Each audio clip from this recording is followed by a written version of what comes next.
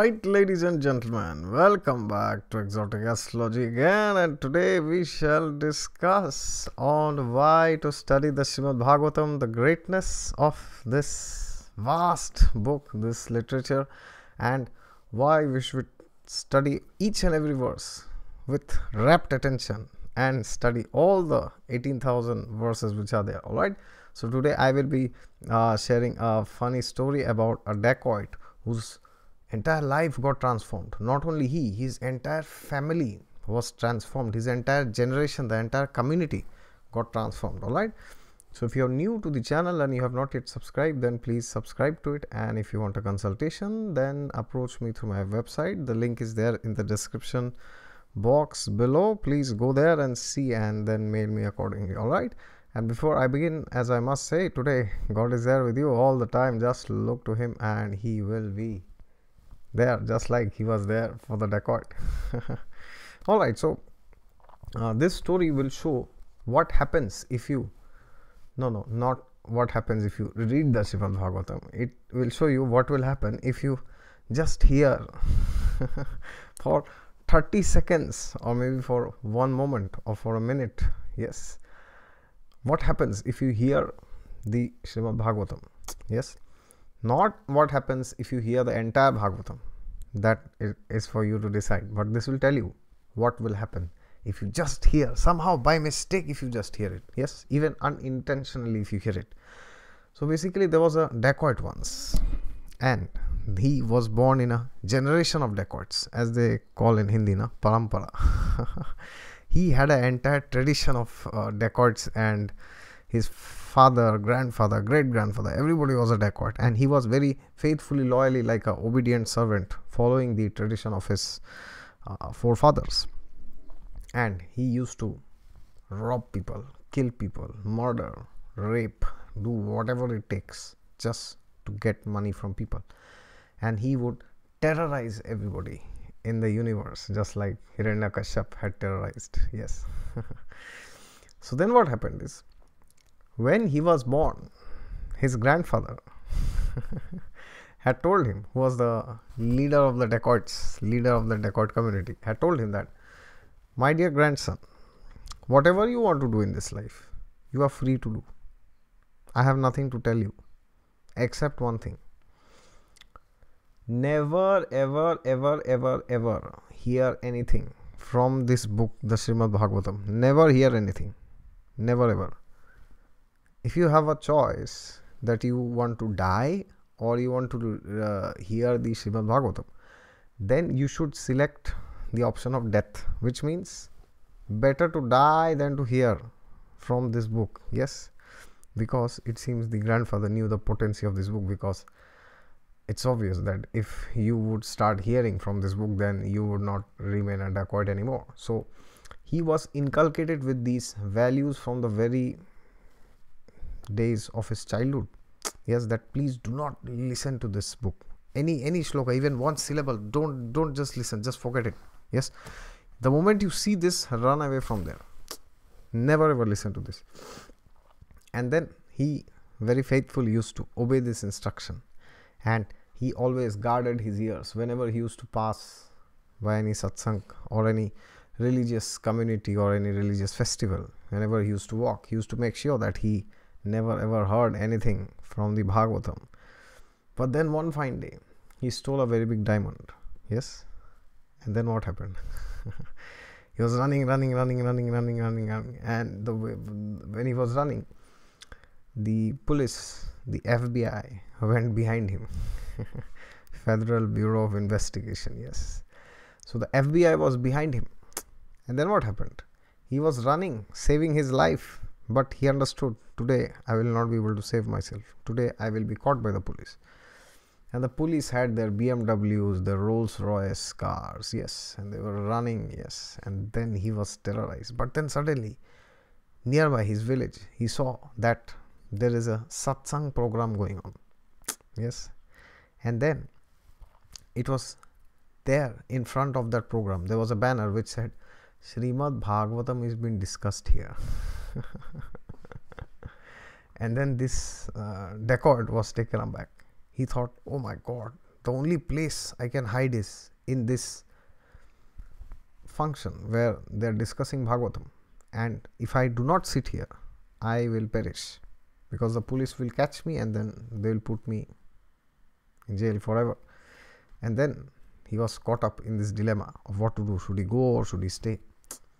And then finally he decided that it's about my life and death, so better let me sit here. I will not hear anything, I will just sit. And then to protect his life, he went and sat there in between the crowd, and as soon as he sat, the speaker of the Bhagavatam class announced that, so today we come to the end of our Bhagavatam class, and tomorrow we will discuss on the next sloka. So as soon as he heard this, he was very happy. He was like, oh, today I will also, my life also got spared, and I did not hear anything from the Bhagavatam also. But then the speaker also said, but if any of you from the public have any questions, you can ask me. I will try my best to answer them. And then there was one person beside him. He raised his hands and he asked a question. So, my dear sir, what are the symptoms of a person or of a living being who is from the higher planetary systems? Yes, which means he is above the Bhuloka. So what are the symptoms? How do you physically recognize and physically identify? So then what happened? This dacoit was so tired, he could not control himself, and the moment he heard the question, he went to sleep because he was very tired running after the police. Yes, I mean running from the police. And then what happened? This speaker answered that question. So the speaker said, if you want to know if somebody is from a higher planetary system, just check three things. He or she will not have a shadow which falls in the ground. Yes. And then that person's, the eyebrows, these eyelids will not blink like this. It will be straight. And then what was the other symptom? The other symptom was that that person's feet will be above the ground. Yes, three symptoms. And then what happened? This dacoit who was sleeping, he almost went to sleep, but he was in that semi state. He was neither awake nor asleep. Yes. And then somehow those 3 points went inside his head, and then he fell asleep. And then some other people also started asking some questions, and then long time passed. And then the Saptah, Bhagavad Saptah, the religious function, finally got over. And then what happened? The police was starting to come back from where they went. Yes. And then while coming, they saw that, oh, this thief is sleeping here, this dacoit. So they caught him by the neck and they took him and put him in the jail. And then what happened? They started beating him, as they say, third degree treatment in the terminology of police. And then what happened? They tried their best to take it out from his mouth that, yes, you are the one who have stolen this diamond, and tell us where you have kept it. Yes, this is not an ordinary diamond which you have stolen. So then this thief, this dacoit, kept his word, and he said, no, I have not stolen. I have not taken the diamond. The diamond is not with me. I don't know where is the diamond, because he had hid it somewhere. But then there was the priest for the king. Yes, he was like Vasishtha Muni was there for Dashrath Maharaj and for Lord Ram. So like that, the king also had a priest, Raj Purohit, as they say. So then what happened? This priest said to the king that, I know this family. They are dacoits from generations, but they are worshippers of goddess Durga somehow. Dacoits also worshipping demigods. Maybe this story is not from Kali Yuga. Maybe the FBI and the CIA were from some other yugas. Maybe who knows. So then what happened? They said that if you want that this person speaks the truth, you have to somehow bring goddess Durga in front of him, and then he will confess everything. But then the king asked, how in the universe do you bring goddess Durga now? How is that possible?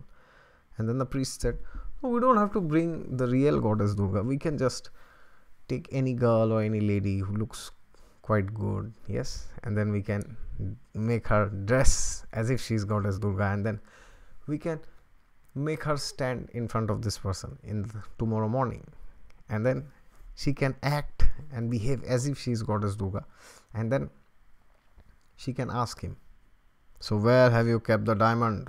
I am your Ishtadevi, I am asking you. And then this dacoit will say, oh yes, goddess Durga, I know where I have kept it there. And then as soon as he speaks it, we will catch him from the back and we will hang him to death. Yes, because those days the punishment was very severe. So then they decided that we will make somebody as Durga Devi and we will send her to this thief, to this dacoit. And then the next day morning they found a very beautiful lady and she was decorated with red color sari, with a trishul in the hand and whatnot, God knows.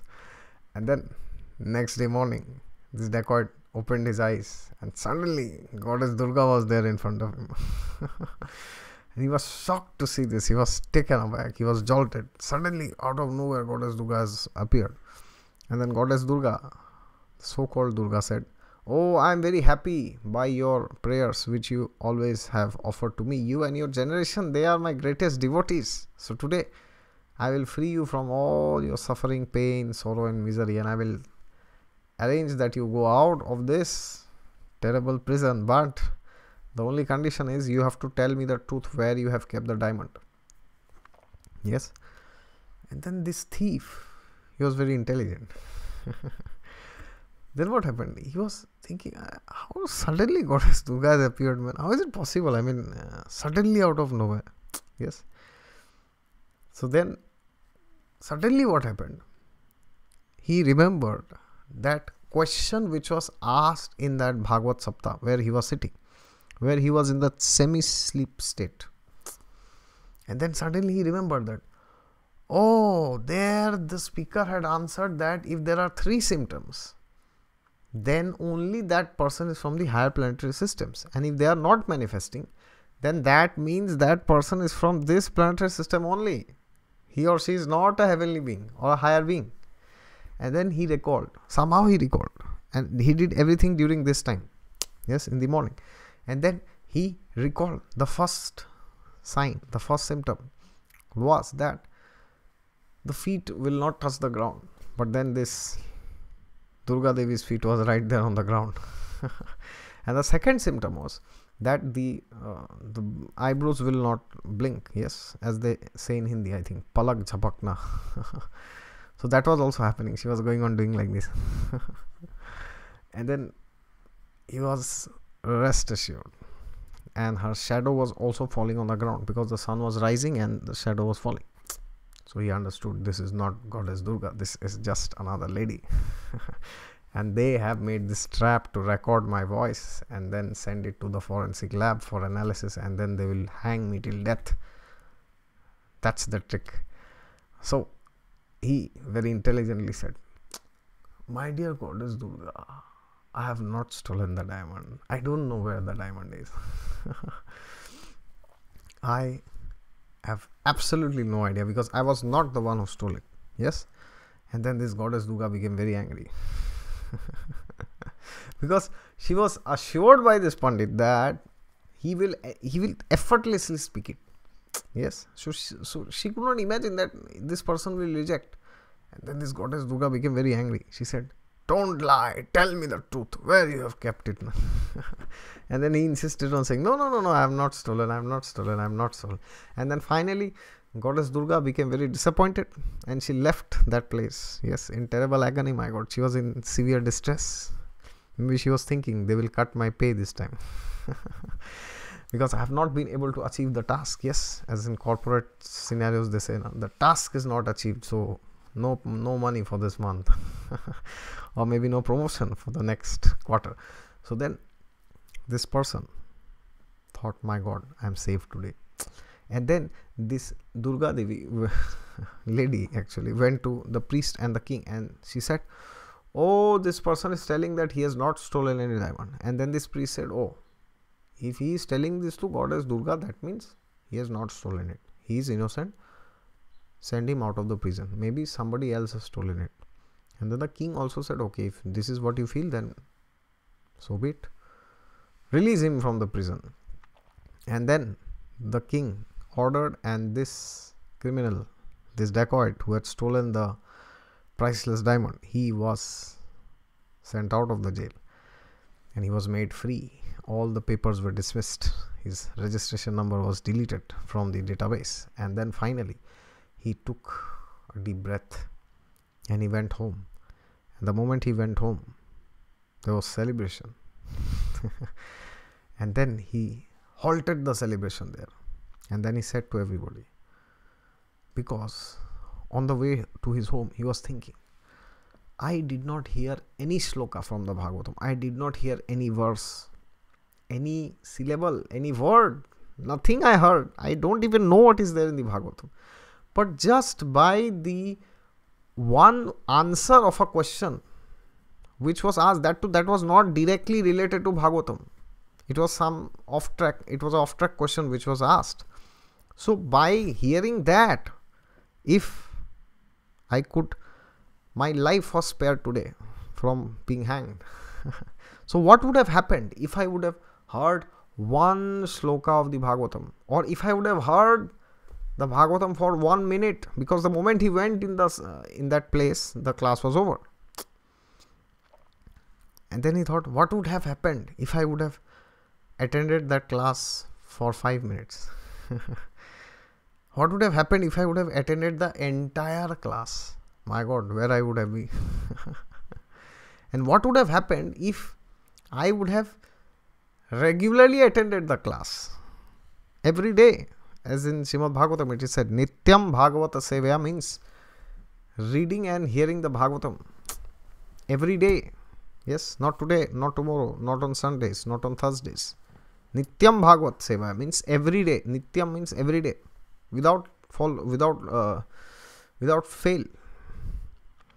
And then he decided, what would have happened if I would have been associated with this book since my childhood? Maybe I would have become a great saint and I would have preached spirituality all over the globe, and I would have delivered so many people, including myself and my family. And then he took this resolution that from tomorrow, no, not from tomorrow, from today, no, not from today, from now itself, all the demonic activities closed. His entire disciplic succession, the entire parampara of his dacoits, he dismantled it. And then he brought from Amazon.com the copy of Shrimad Bhagavatam, and then he started reading. And then his entire family, his entire dynasty, entire village became spiritual. And then one fine day he went to the king and he surrendered this diamond. And then the king said, oh, but you said to Durga Devi that you did not take it. Then he said, no, I knew she was not Durga. That is why I said like this. And then the king was so happy that such a divine transformation this person has undergone. And then the king also pardoned his sins, and he also declared everything that he had stolen from people. And then he went to every person personally and he fell at their feet and he begged forgiveness and he apologized with tears in his eyes that please forgive me, I have done so much negative, I have done so many bad things to you. He approached each and every lady who he had molested, who he had raped, and he fell at their feet and he begged forgiveness. And by seeing this transformation, all the men whose money he had looted, all the ladies whose honor he had violated, all of them unanimously forgave him. And the entire community was transformed, and the parampara of dacoits was not to be seen anymore. All the dakus, they became great Paramhamsas, they became greatly elevated spiritual beings. Yes, and then they started spreading this holy name and the message of the Shrimad Bhagavatam in the entire universe. And that's how the dacoit lived the rest of his life, so-called dacoit. As they say that every saint had a past and every sinner has a future. Yes, so this is the sinner who had the best future, and later on maybe he became a saint also. So I don't know further details on this. All right, so this is what I wanted to say, that the entire society of dacoits got transformed. We are not that bad, at least, that we have raped somebody, or we have stolen from somebody, or we have murdered somebody. Yes, maybe we have done something, but we are not that bad after all. If I'm very sure those of you who are watching this video, you are not that bad that you have done any of those things which that dacoit has done. So if that dacoit can undergo such a transformation, then I think we can also definitely undergo. All right, so that is it from my side. This is what I wanted to say, that this dacoit did not hear anything from the Bhagavatam, and even then his whole life was spared. So what will happen if we just read the Shrimad Bhagavatam every day and hear and listen and also share it and spread it with those people who we are connected to? The entire universe will be benefited. There's no way how you can measure the greatness of this book. Yes, as it is said, Amalam Puranam Sarva Bhuta Pramana Chakravarti. This is the crest jewel of all the scriptures which Vyasadeva had written at his highest level of spiritual maturity. After he had written all the Vedas, the Puranas, Upanishads, the Itihasas, the Sutras, the Tantras, the Yantras, the Pujas, the Mudras, everything he wrote, and then finally he was like, no man, there's something missing. Alright, so I will be putting videos on this series, the Shrimad Bhagavatam. So I had put one video earlier, the introduction. If you have not watched it, then go and watch it. And now further I will be continuing on this playlist. Alright, so until next time, wish you good luck. Bye bye, see you. And if you are new to the channel, then please subscribe, and if you want a consultation, then approach me through my website. The link is there in the description below. And yes, the last thing I wanted to say, I forgot, I should have said this in the beginning of the video, is this Sunday 6th May I will be recording a session with the great Vishti Larsen. Yes, he is very famous, and Vishti Larsen will be speaking on the topic marriage. We have exactly not decided on the topic, but when we were talking the last Sunday, he said that the topic could be how to time the beginning and ending of marriage just using Venus. Yes, so that would be the topic, I guess. So I'm very excited, and I can't control my excitement actually. So I'll be recording. He said the session will be for around 90 minutes. So let's see how far it goes, and then I will be uploading it in 2 parts. All right, so stay tuned. The first part I will upload on 6th May, Sunday. So Sunday morning there will be no video. In the afternoon you will get this video. All right, part 1 with Vishti Larsen. Okay, until next time, wish you good luck, and keep reading and spreading the knowledge of the Bhagavatam to everybody. Okay, bye bye, see you.